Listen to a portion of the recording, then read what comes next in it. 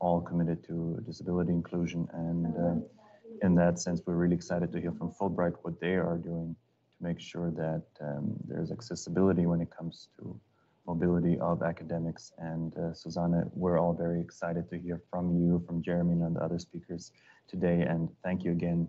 I really want to underscore this and send a big warm thank you from the entire Zero Project team for what you're doing for us. Thank you. Thank you so much, Robin, for the invitation, and thank you to all of the organizers of the Zero Conference for putting this event together and for having us. This is a very important event, and we're very excited and honored to be able to be here today and talk about our work. So I'm here with my colleague, Jeremy Gombin-Sperling, and my colleague, Kelli Swazey, is about to join us as well. And we will talk about accessibility and ICT in the context of our work at Fulbright. So let me say a few words about Fulbright, perhaps to offer a framework and context for this session. The Fulbright program is a cultural and educational exchange program between the United States and over 160 countries worldwide. The program supports students, teaching assistants, and scholars in gaining international experience and promoting mutual understanding. The program was founded in 1946 by US Senator J. William Fulbright, and it is considered to be one of the most widely recognized and most prestigious scholarships in the world. The promotion of diversity, equity, and inclusion has been a strategic focus of the Fulbright program for years, at least on the US side, because conversations about diversity and inclusion have been omnipresent in the context of higher education for a long time in the US. But more recently, the Fulbright program created diversity and inclusion positions in different regions of the world to support the promotion of diversity, equity, and inclusion through the building of capacity, through opening up spaces for conversations within Fulbright, but also conversations with external stakeholders and an interested public. Now, what we do at Fulbright is we ask our grantees to be cultural ambassadors of their home countries, to share about their cultural contexts and foster mutual understanding. We want our grantees and our program to reflect the diversity of the United States and of its partner countries. But how do we facilitate access for diverse communities in the very different regions we work with? How do we remove structural barriers for minority and marginalized communities and for underrepresented individuals? Now, the three of us, Jeremy, Kelli, and I, we hold the three diversity and inclusion positions that currently exist at Fulbright. And today, as I said, we want to share about our work and discuss approaches to accessibility in international mobility and cultural exchange. So I would suggest that we all start by saying a few words about ourselves, about our backgrounds, how we came to our positions, talk about diversity and inclusion in the context of the countries we work with, obviously, so to give everyone in the audience a good idea of who is speaking to them, I would suggest that we also say a couple of words about how we are visually appearing on the screen right now. So Jeremy, if you want to start. Yeah, hi. So hi, everyone, and thank you, Susanne, for that introduction. I just also want to give my appreciation to the Zero Conference for welcoming us into this conversation, into this space this morning. And I'm going to just spend the next few moments sharing a bit more about myself, as well as also a bit of, as Susanne mentioned, how I came to this work. So quickly, my name is Jeremy. Pronouns are he, him, his. I'm currently in New Jersey. I am right now wearing a sort of blue shirt with a flower pattern on it. I'm a white man with a beard and glasses, with little white headphones in to listen into this wonderful session. And I'm in front of sort of a white background within a sort of maroon looking chair that you will see kind of throughout my talking a little bit. And so in terms of me and how I've gotten into this work and my background, I think the way that I think about it is sort of, I'll share sort of two major experiences and do my best to keep it quick. I first studied abroad when I was a sophomore in college in my second year. I was at New York University and I studied abroad in Prague. And sort of there are two major things that happened there that kind of got me interested in international exchange. One was going abroad as I am as a queer man, and not necessarily having all the supports there to sort of support me in that experience. And so what it kind of showed me in many ways was how many experiences themselves, but particularly in this context of the abroad experience, had not, even at a university that had a very large, thriving queer community, there was not as much thought or resources or structures to support queer students in going abroad. And I think for myself, that kind of sparked this thing of just, especially because I enjoyed being abroad so much, of I really wanted to be involved in that space. How could I contribute in any way to sort of create more context or conversation about how we support queer students?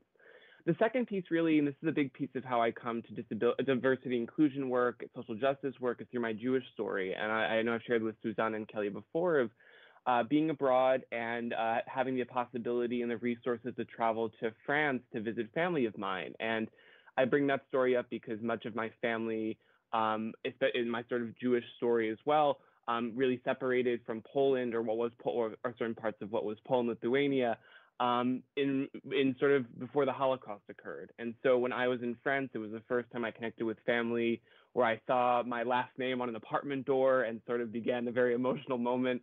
And for myself, going abroad allowed me to connect to people that I had never really met before, but immediately was welcomed as family. And so those were two powerful experiences that got me so excited to be part of international education work and international exchange work. What I began to realize as I started my career, and this is around the time I began working as a study abroad advisor at University of Maryland, was I was really drawn to the ideals of international education work, thinking about how international education exchange could promote things such as world peace, how it could promote these cross-cultural interactions and connections, how it could really bring folks together to understand one another. And I think Fulbright thinks about that too, with these sort of pillars of mutual understanding and cultural exchange.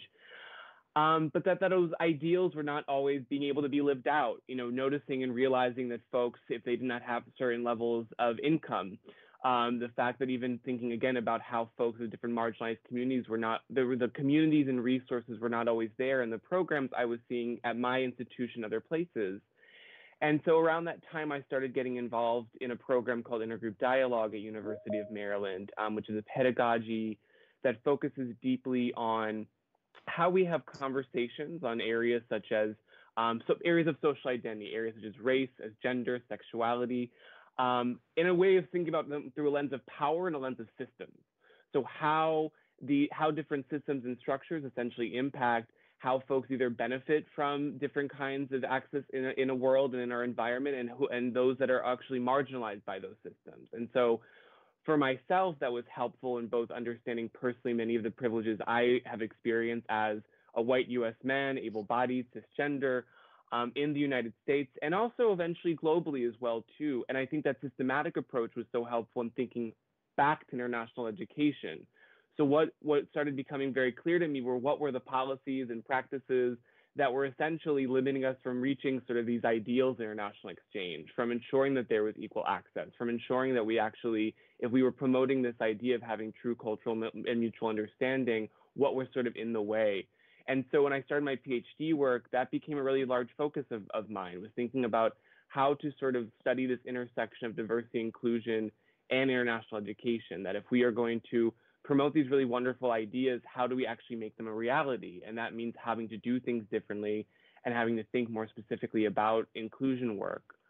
And so when I think about some of the other areas as well about how I came to this position, it just sort of, I had worked in Fulbright actually as part of my career prior. And then when this position came up and was opened up, it just kind of felt like a real dream. My PhD work specifically has been working on a service learning program in the Dominican Republic and studying how students learn about social identity, social inequality, and service. And so when the Fulbright opportunity to be the diversity inclusion coordinator for the Fulbright Americas program, the Western Hemisphere, came up, I really jumped at that and was quite excited to see that as an opportunity. So in terms of the work and where I'm based and everything, so as mentioned, I'm currently based in New Jersey. Ideally, I would be based, and the idea is that each of us who's a regional coordinator or liaison is based in the region where we work. So hopefully in the future, I will be in Lima, Peru for this position. But of course, with COVID and everything that's sort of going on, of course, in this world, that is right now on hold. The real beauty is having to get to work with folks like Susanne and Kelli. We've been able to start so much work, and there's been a great deal of support to continue this work and to even just begin to build a lot of different types of initiatives as much as we can with the kind of current situation and status of the world as it is. When it comes to diversity inclusion within our region, within the Western Hemisphere, I mean, it's a very robust conversation. You know, there are deep shared histories across the Western Hemisphere through things such as colonization, through things such as slavery, which I think have deeply impacted a lot of certain social dynamics that shape a lot of what we see across the Western Hemisphere itself, sort of moving up till today when we think about different kinds of systems and structures, while also, of course, very specific contexts in which things operate. So, you know, thinking about sort of the predominantly white nations of, the United States and Canada, as well, it also is speaking about language as well, too. It's considering not just, of course, the Spanish-speaking Latin America, the Portuguese-speaking Brazil, the English-speaking Caribbean, and thinking kind of deeply about, again, how there are these shared histories, but also these very specific contexts. And when it comes to diversity inclusion work, I think for myself in learning more about the region, there's robust conversations happening sort of constantly about how, from civil society organizations across the board that I've learned a lot about already in this work. And so when it comes to D&I and the program, I think what's really kind of going on right now is how we get these conversations to come together in many ways. So the fact is there are conversations happening across the board throughout Fulbright partners. And I think what's sort of been really important is how we get those conversations to come together, to learn from one another and realize, the specific context in which everyone's operating, but also the sort of common challenges that we also are experiencing, what we can learn from one another. And so, when I think about kind of the work itself going forward, I think kind of a lot about how we sort of begin to create that community. Even in a program as deeply connected as Fulbright, there's always the potential for becoming siloed and how we're having conversations. And so what a lot of the work I've been trying to do, and also my colleagues have too, is trying to create these more region-wide conversations, because I think it's the power of, if we do this work together, there's a higher chance of us really formulating plans and strategies that will advance diversity and inclusion, and especially for the conversation today around accessibility. And I think, for myself, it's also been just learning more about how, identity and how inclusion and ability is spoken about in the region. So the term, for example, in Spanish is personas con discapacidad. And a lot of the models that I'm seeing and what I'm learning is really kind of that social model of disability, right? That folks are approaching the world with differences, and it's the policies and practices in the world that are hindering access and therefore creating the disability. So I think that's also just something I wanted to name for the region, is seeing in government documents, other places, conversations from civil society organizations that I think a growing really understanding of the social model of disability in a variety of languages and backgrounds. So I will stop there, and thank you for this moment just to share and ramble a little bit. So thank you, Susanne, and Kelli, good to see you.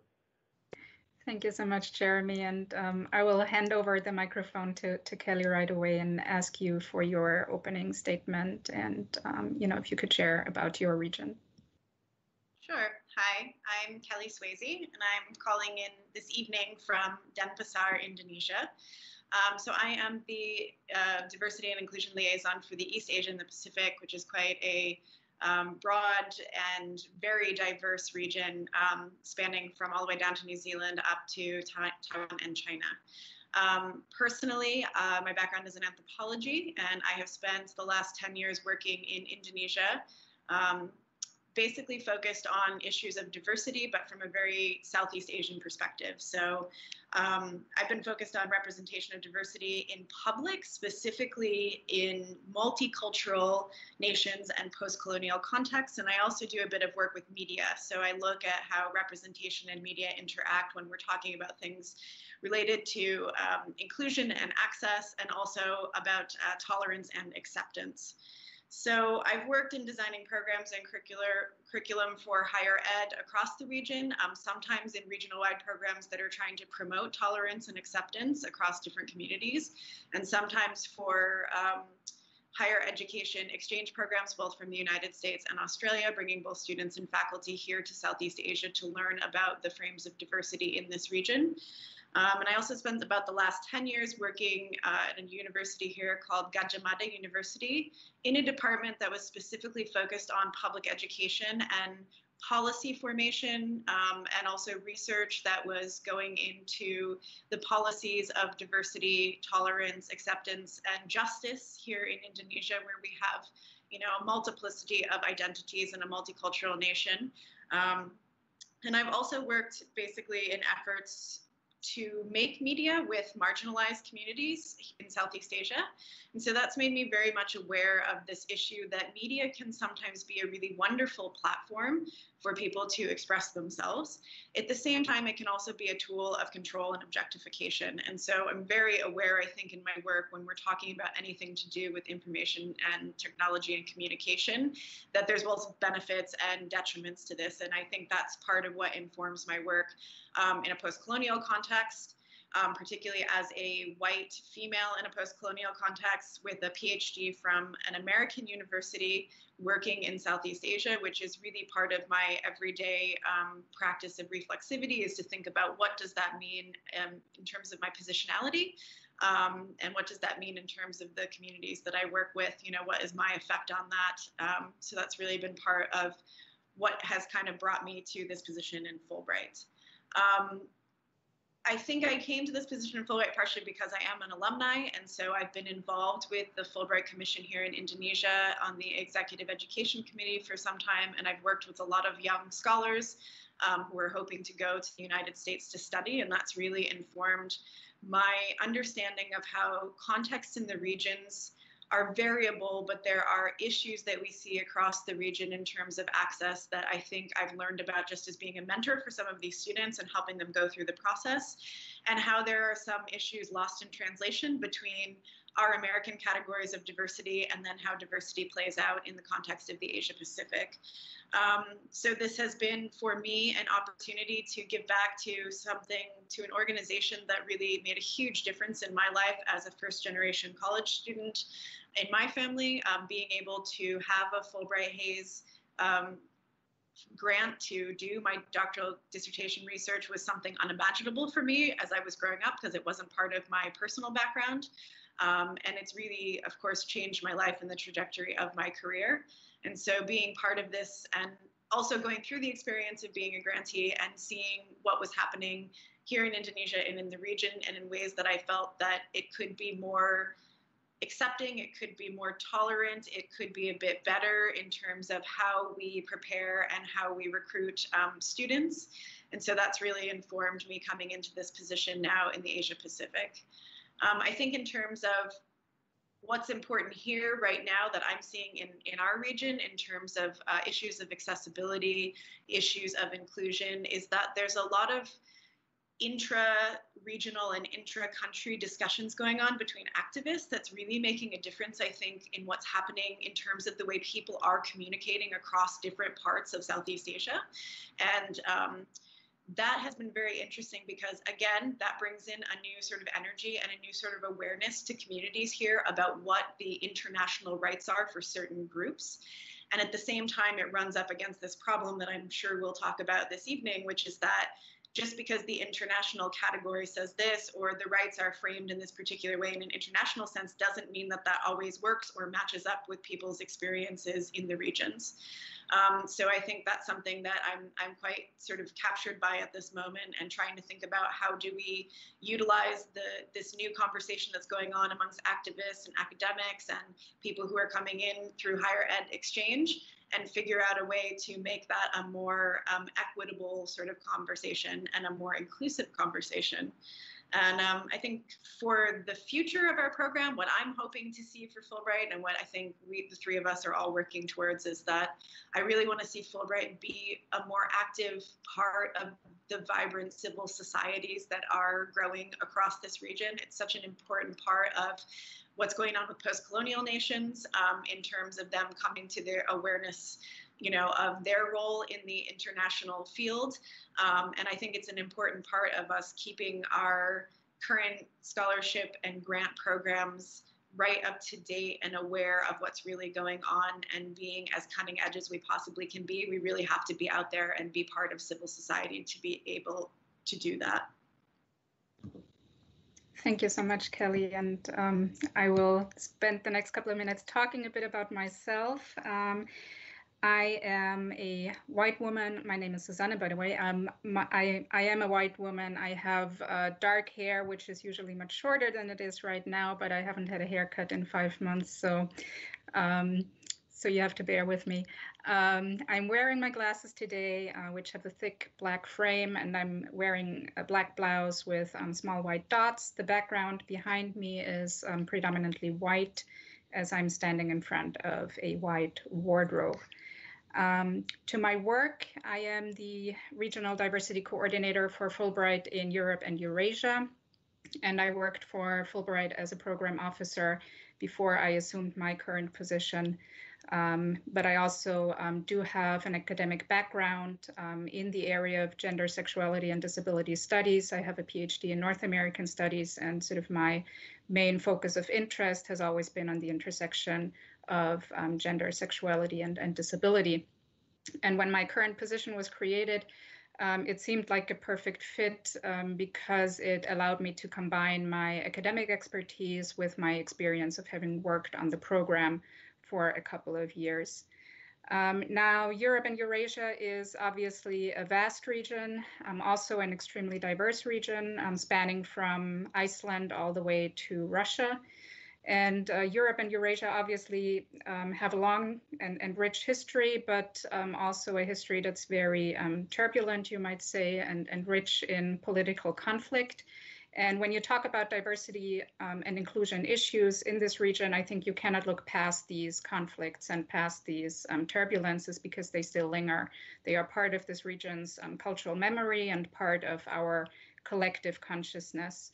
Obviously, in the 20th century, World War II and its aftermath with the separation of Europe into East and West have shaped the continent quite significantly. And then with the fall of the Berlin Wall and later on the enlargement of the European Union to include post-communist countries, the separation into East and West was done away with on a political level, you might say, but obviously in the collective consciousness, it is still very much there and very much a factor, I would say. In the context of diversity and inclusion, this is relevant because Western and Central Europe often feel like they are more advanced when it comes to equal rights and the protection of minorities. And the former East is often considered as, let's say, backwardish. And in many countries in Eastern Europe, people also feel inferior to the West in this sense. So they have internalized this feeling of inferiority and of being 20 years behind the West in having these discourses on equal rights. But, you know, if we look at the situation in purely legal terms, then yes, in many Western and Central European countries, it might be true that minorities have more protection than in Eastern European countries and large parts of Eurasia. But if we look at social acceptance, we still have a long way to go across the region. We see this in the context of discourses and surveys and studies that are being done on the social acceptance of LGBTQ communities. We see that in the context of women's rights and obviously also in the context of discourses on migration and refugees. So in terms of disability and access issues, I want to say that from my observation, awareness that these are things that are important to talk about, that we need to address. This awareness has only recently been growing. Disability has tended to be pretty much invisible from public discourse for quite a long time. And so there are many misconceptions out there about people with disabilities being passive receivers of care, not being able to participate in social life, of disabled life as painful and tragic. And it's only been in recent years, I would say, that there is a growing awareness of people with disabilities as active contributors to society and to public life, because there is a growing awareness that disability in itself is incredibly diverse and that ableism is the problem and not disability. So it's the barriers that are problematic, and it's not disability as such. But I would still say that access issues were sort of pushed into the background, and other debates were sort of more prominently discussed publicly, most prominently in the last 5 or 6 years, certainly migration and integration debates. And that only due to COVID-19 and everyone's mobility being restricted and everyone experiencing social isolation and the stresses and anxieties that come with that, and everyone needing to rely on technology to keep in contact with the outside world, access issues have had a more prominent place in public discourse more recently, I would say, here in this region. And in my work at Fulbright, what is important to me is, so I try to not follow a deficit-oriented approach to disability, and I don't think of accessibility as something that should be need-based on an individual basis. It should not be something that we only think about on a case-by-case basis. But I come to this work with the question of how can we create a program that is accessible for the marginalized within marginalized groups, for the underrepresented within underrepresented groups, and how can we make sure that our opportunities are available to all. So access to me is really basically the key to the opportunities that we provide, and should therefore be the basis of our work, and as I said, not something that we think of as need-based. So I hope moving forward, I hope that we will have made progress with applying principles of universal design to Fulbright, so that accessibility will be fully integrated in all our processes. And perhaps one very concrete example I want to close with, which also relates to technology, is that I hope access to information about our program will be compliant with the standard web accessibility guidelines, so that everyone will be able to navigate our websites, application platforms, and so on and so forth. And we will have created a level playing field when it comes sort of to the most basic thing that you really need in order to be able to apply for our opportunities, and that is, get the information that you need, right? So, so that is my hope going forward, that accessibility will be fully integrated and part and parcel of all our processes. Yeah, so much about ourselves. We have about 20 to 25 minutes to discuss access issues in the context of our work more specifically now. And we've all shared about the regions we work with, but I want to sort of zoom out again and look at the program globally, and start with a fairly general question about what we think are the challenges and the opportunities of working on diversity and inclusion issues in a program that operates globally. And Kelli, I would like to call on you to share your thoughts on this. Sure, thanks, Susanna. I think I'll make 2 points. One, which I mentioned when I was introducing myself, is that in a way that the challenge I find in this work is this idea that the understanding of contemporary categories of identity are contextual and they're historical to specific regions. And then we're working in this program that's global, and of course has a very American bent to it because it is an American funded and run program. Even though we do work with binational commissions, so we have binational commissions in all of our regions, so the actual on-the-ground application of the programs are done between the governments of the countries in which Fulbright exists and also the Fulbright Management Board in DC. But, this idea that the way in which we understand categories of diversity in the US are going to be translatable, they're going to be understandable, and that they're always going to be existent when people go to other places and other contexts. So that's one big challenge in just trying to deal with these very significant differences in the way that people understand diversity in all aspects of the program in the different places where we work. And I think that the other challenge with that is that not assuming that the American management of categories of diversity is the only way or the right way to do things. And maybe this is the more pervasive or more important point. And that gets to my second point, which is that for me, decentering the narrative of American exceptionalism is both something positive that I think we are doing through Fulbright, but it's also very challenging.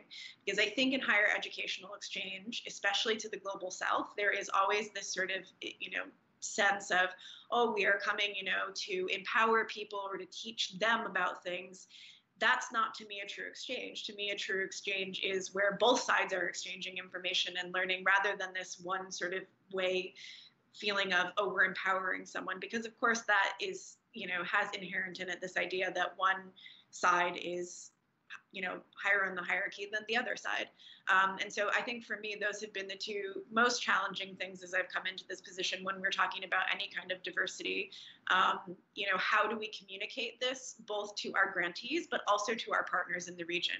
And how do we prepare our partners in the region to understand about American diversity, but also to help Americans who are coming to these regions understand about how diversity and difference and tolerance and acceptance and inclusion looks on the ground, and how do we facilitate a healthy and I think a balanced conversation between those two members of the program, or two aspects of the program, in order to make sure that we are being diverse and inclusive and equitable in all aspects of the life cycle of the program. Thank you, and I think you've captured it perfectly. Both the opportunities and the challenges that we see in our day-to-day work, and obviously, I mean, we've said this in our introductory statements that the goal of our work is to make the program, make Fulbright more accessible, more inclusive, and more diverse as well. But when I think about what that means specifically, making the program more accessible and really pinpointing that, I think that's where it gets difficult as well, right? Because what does that even mean, making something more accessible, and particularly in the program that operates globally? So, does that mean the same in all of our regions? And I can say that, for myself, about my region, when I think of making the program more accessible, as I alluded to in my opening remarks, access to information, I think is something that is key here in Europe, Eurasia, when we talk about accessibility in the context of the Fulbright program, creating accessible platforms and websites. But also, I think it's important to talk about accessible technology and access to technology in conjunction. So, I talk a lot to people who work in higher ed, because I do have, this academic background. So I have a lot of contacts who work at universities in Germany and in Austria. And, this past year during this pandemic, a lot of my friends who teach at the university level in countries like Germany, rich countries here in Europe, tell me that, their students attend lectures, remote lectures, on their smartphones. Some don't even have smartphones, so they can, attend those lectures remotely, let alone laptops and all of that. So, universities have digital learning platforms that they use during this time that universities are in a lockdown, but students can't even access those platforms because they don't have the devices to access them. So, and these are things I think that, we're only starting to understand now during this pandemic, that access to technology is not something that we can take for granted. Certainly not here in my region. So, I was just wondering if there are examples that you might want to share about what, creating an accessible program and promoting access would mean more specifically in your regions. I don't know, Jeremy, if you want to start. Yeah, for sure. And I mean, I think I just also really want to center what Kelli shared so much about, just sort of really kind of harnessing the fact that, diversity work without confronting power, to me, is not diversity work. And I think especially operating, for myself as a white man in the United States, I mean, especially when it comes to the region of the Western Hemisphere, the United States has had in many places within this region, also a harmful past. And I think so much of this work has been confronting that and talking more about that as well too, in order to have these conversations. And when it comes to the conversation of accessibility, you know, I think in some of the work both that I've been sort of, because I want to name too, a lot of this for me has been also just more learning. It's sort of similar issues that Susanne, for example, that you've named as well, that, you know, it's not just a matter of looking at how, if we're going to do any sort of work to provide particular levels of technology, especially, you know, we've moved so much to, especially a model, for example, in the realm of international exchange to doing virtual exchange programs, that it can't just be looking at, you know, how do we get devices into the hands of folks if we're not also thinking about this in a more intersectional basis as well too, because I think what we're seeing is, of course, the folks who are having the least access to technology are also those that are being impacted by systems of economic oppression, by classism. I think there's also, for example, across the Western Hemisphere, issues regarding getting access to folks within indigenous communities in particular. And I think that's sort of a theme that we can see across the region, from the north to the south, through, you know, from Canada to Argentina. And I think what's sort of, I kind of was looking up some different things too, and what's kind of an interesting thing about the accessibility question, especially with indigenous communities that I was reading about was, and kind of observing, is this question of how it kind of creates both inclusion and exclusion at the same time. Because many of these technologies are, you know, these technologies themselves are giving these communities access that had not been necessarily accessible before, both again prior to the pandemic and now, because it's kind of part of breaching this sort of quote unquote digital divide, but that the technologies themselves are not owned by the indigenous communities themselves, right? They're being distributed by state mechanisms, and they're not necessarily always part of that conversation when it comes to that work. And I just want to bring that up because I think that's also a big question when it comes to accessibility throughout supporting marginalized communities, both in sort of kind of a singular categorical frame as well as intersectional frame of that, who is owning or who is kind of driving or centering the conversations and sort of distributing technology in that sort of way. You know, and I think something that's also kind of notable in the region, and this is also coming just also I think very much in the United States as well too, is sharing technology is not creating also platforms to sort of educate and sort of empower folks around technology. So it's, I think I've seen examples of the idea of if we just give folks a laptop and some Wi-Fi, boom. And of course, there needs to be so much more than that. There has to be systems and platform to create communities of knowledge and access as well too. And so sort of the assumption that, you know, all folks kind of share a common knowledge of how to use is also not necessarily always it's something we need to kind of, I think I'm seeing kind of need to be unpacked a bit more. So I think I'm just going to stop there, but I think those are kind of just some of the points that come up for me in this question of accessibility immediately to that question. And I think in particular for international exchange, that for us to, I think, have these sort of robust abilities for folks to thrive on these sort of platforms, there needs to be more of these deeper conversations that really, not just, again, when I say center, I mean, it includes folks who are experiencing these different levels of systemic marginalization deep in the conversations around how to create a thriving accessibility platform rather than just sort of partially opening the door, for lack of a better phrase. Thank you so much, Jeremy. Kelli, is there anything you want to share?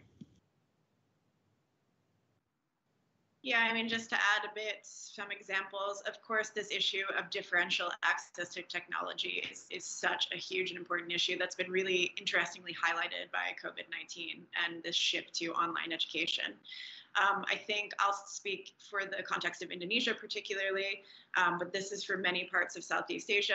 We have not only an urban-rural divide, but there's also a center-periphery divide between sort of the centralized, more populated islands in Indonesia, like Java and Bali, versus what we call the outer islands, which are to the east. And the infrastructure is completely different. The access to technology is very different in a lot of ways. You know, it's difficult to even get the physical presence of teachers in some of the schools in parts of the country that are not in the center. So when we talk about access to higher education, we're not only talking about, you know, individual people trying to get access to technology, but we're talking about whole communities who may not have access to technology. And furthermore, if we think about it, you know, in terms of language as well, this is something I hear a lot from people in Fulbright. People who are in the center have much more access to training in English than people on the periphery do. And so, how do they even get to the point? I mean, if they have access to technology, which is not a given, if they have digital literacy to know how to fill out forms online, which is not a given, and they get to the point where they're going to interview for a scholarship, well, the level of English might be affected by where they're from, for instance, geographically in Indonesia.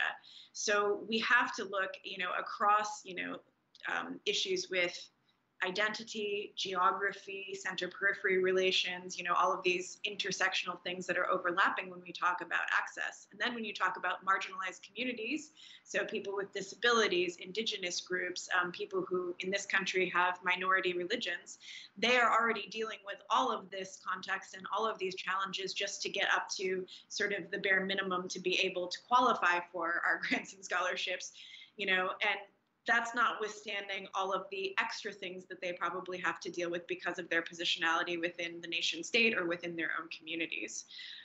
So we've seen a lot of discussion about how great and how freeing it is to have technology, but at this, or access to technology for education, but at the same time, a sort of lack of recognition that this has been a problem for a very long time, and that technology is not going to be the magic bullet to solve all the problems to allow people to have equal access, because it is dependent on so many other factors, whether people can actually utilize that technology or access that technology to get the information or to be able to participate in the way that they want.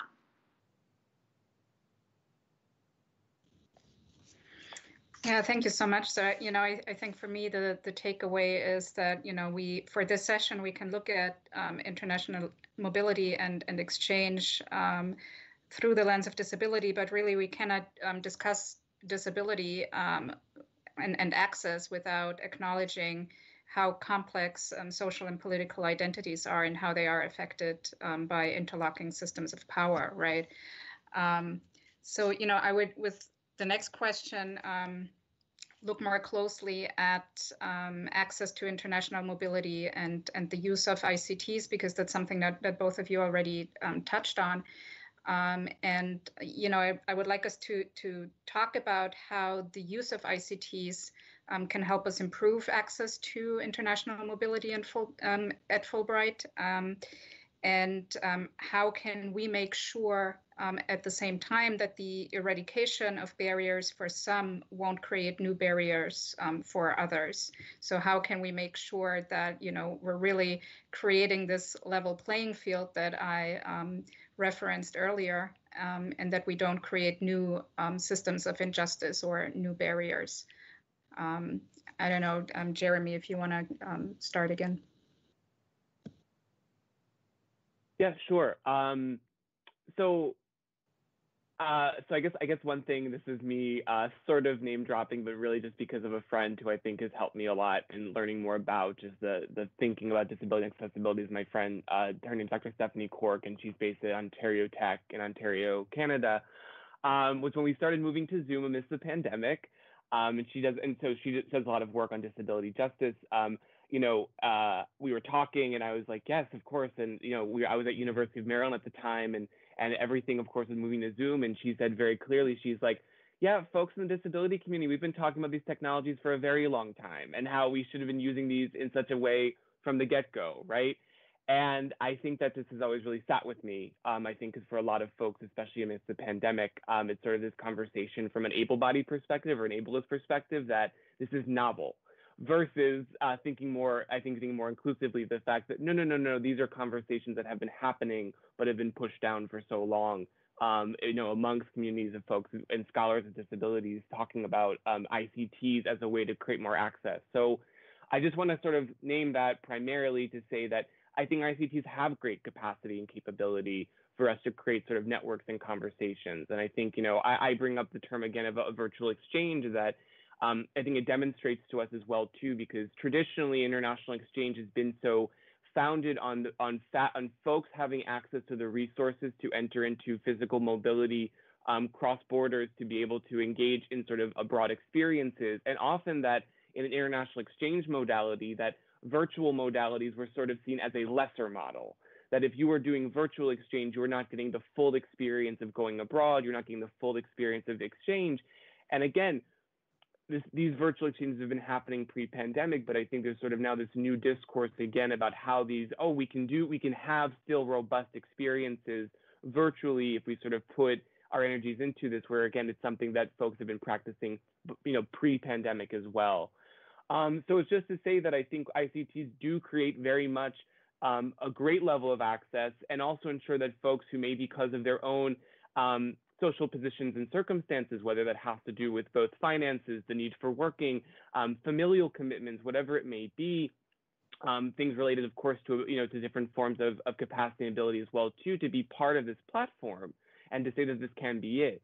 What my concern comes from with this is really from sort of the impact of sort of capitalism within international education. And what I mean by that is, this sort of real idea when it comes to how we work with international exchange as well, is sort of what I would kind of call the capitalist trap of ICTs, that, ICTs create a quote unquote more affordable or cheaper model for us to do exchange. And therefore the focus becomes more or less is how essentially ICT technology allows exchange for us to basically continue profit bearing. And so what that is sort of a focus on, it's not, what I guess I'm getting at is that if that continues to be a center philosophy or a center model, then we're not actually centering folks who have been marginalized, underrepresented in sort of virtual exchange and sort of ICT assisted international exchange. So I just want to name that because I think it's a tension that's very much there. And so what can become exclusion is that if that becomes sort of our primary focus, we're not creating and designing and centering programs built around the needs of the most marginalized as we're trying to think about inclusion within our various regional and country contexts, and also through a global modality. So again, I think there's very much a possibility if we continue to sort of center conversations and include and think more holistically about how we do that through ICTs to ensure that those are most marginalized of access. And I just kind of want to name what I'm sort of thinking about as sort of this kind of capitalist trap of, ICT technology and virtual exchange is quote unquote the cheaper model with international exchange. Yeah, thank you. Kelli. I think what I would add is something that actually came up in our panel that we had on COVID and marginalized community response from Dr. Sandeep Natwani, who we work with here in Jakarta. One of the things that he was pointing out that's been happening throughout the pandemic is that the governments of some of the countries of the Asia Pacific have sort of said, well, look, now we're launching all of these things online and everyone's so used to using things online. Now you don't need our help anymore. You can do this yourselves. And Sandeep referred to this as like shifting the burden of care. So you have communities that are already struggling for things like access and inclusion. And there's this sort of attitude that like now everyone's online and now it's so easy, which is an assumption, which of course is not true for everyone.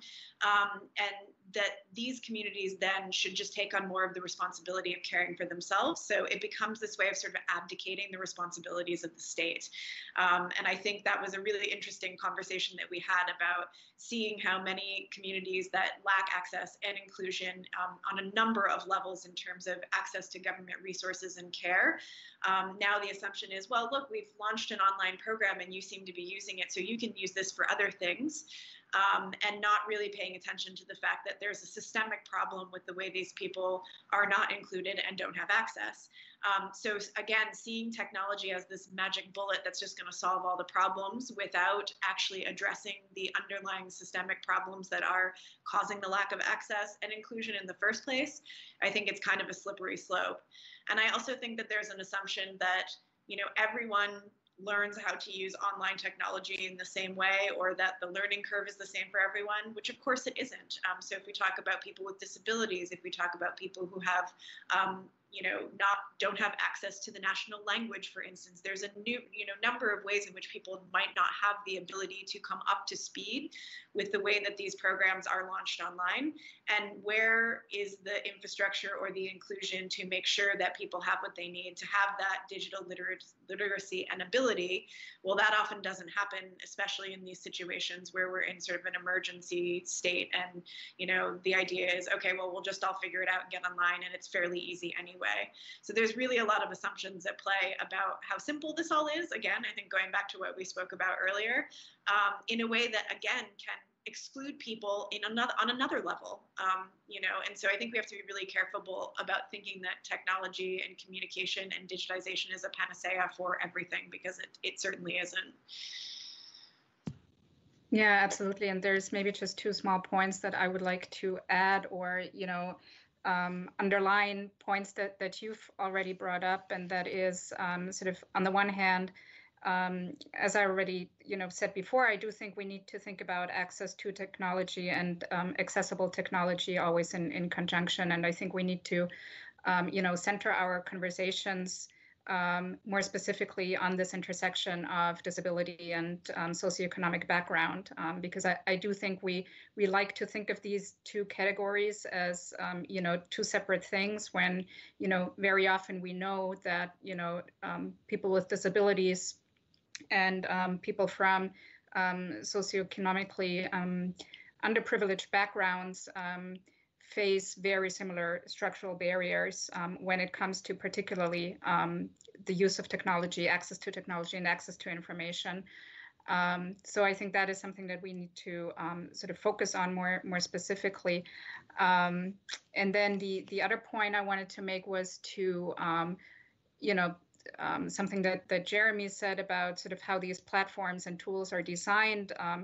You know, I do think we've only seen, or really started to understand, due to the COVID-19 pandemic, how, you know, a lot of these platforms and tools that we use for video calls, et cetera, are really ableist and are using ableist design.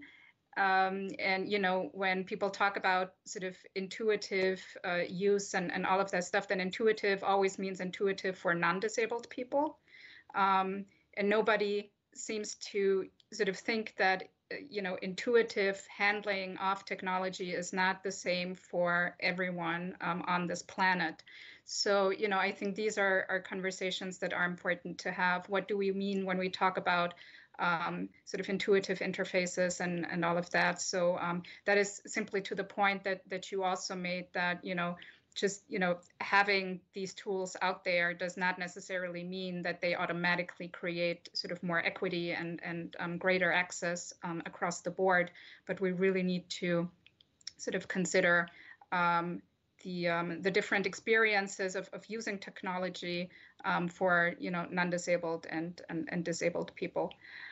So I do think we're going to be sort of kicked out of this live stream in 4 minutes. So I want to close with, you know, a short question that sort of, you know, talks about perhaps the takeaways also from this session and from this conversation. And I'd like to ask you and myself sort of what we can learn and take away from looking at international mobility and cultural exchange through this particular lens of disability and access. So what are some of the questions that, you know, pop up when we look at our work through this lens? And, you know, and how do these questions sort of inform the way that we go about our work? And I would sort of, again, ask Jeremy to start.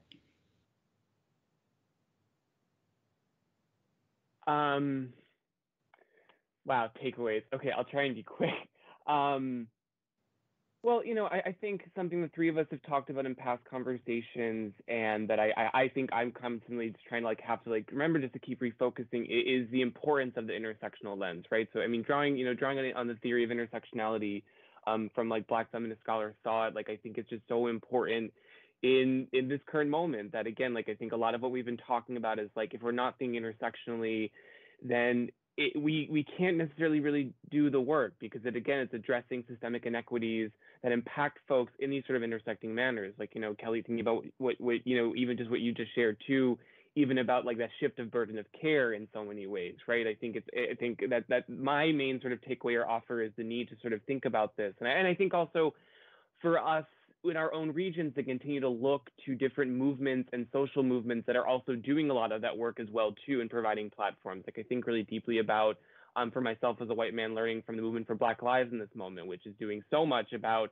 thinking also internationally and globally too, about if we're going to approach problems and we're going to approach issues of accessibility, that we do this in such a way that it tends to all these different, that it tends to intersecting oppression. And so I think I just want to offer that I think thinking intersectionally is so important, especially in this modality of accessibility, because even just in what you named to Susanne about, again, like thinking about accessibility means we also must think about, you must think about class, you must think about economic oppression, you must think about resources. And I think also for my region in particular too, I just want to name what Kelli brought up as well about language and how sort of this kind of reliance on English in particular really does create such a divide. And so if we're thinking also in terms of accessibility, we are thinking about a multilingual, a multi-plural, sort of multilingual kind of atmosphere that has to be thought about more deeply. Thank you so much. Yeah, Kelli. Yeah, Jeremy, of course, I think for all of us, you know, using a framework of intersectionality is so key because we understand that all of these issues are intertwined. But I think that's also the point when we talk about something like people with disabilities and ICT. We realize that the issues that we're talking about here are not restricted just to the communities of people with disabilities, but these are things that are happening, you know, in terms of rights, in terms of recognition across all of our regions. And for me, this really brings home the larger point that both in Fulbright, but I think more generally in academia, if we do not start sort of bringing this into our work and addressing this as part of the theoretical work that we do, then we're really losing something essential to what it is that academics are supposed to do in society and what educational exchange is for. It isn't just an abstract concept. You know, we need to be thinking about these things, not just when we have talks like this, but also within our own academic fields, within our own academic work, and making this really central to what we talk about in the modern world in terms of what we do as academics. And I think it's so central that